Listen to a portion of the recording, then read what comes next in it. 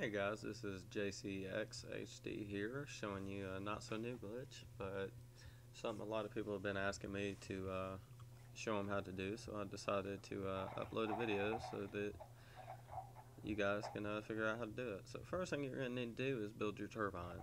You know, you've got the fan, the phone, and the little mannequin over there. Once you got your turbine built, you're going to pick one up.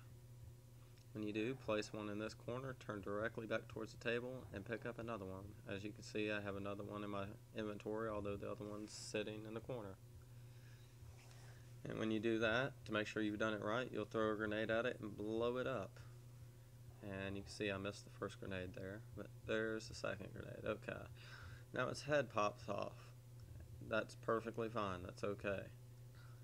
It still produces power. So a use for this is you can set it right by the pack-a-punch door and have unlimited pack-a-punch and never be worried about having to keep one guy in there just to keep the pack-a-punch open, as we all have done before. And another fun thing to do is just let them pile up around the turbine and shoot them down. But if you guys like this video, you should subscribe, like, and comment, and I'll be uploading more glitches and talk tutorials. And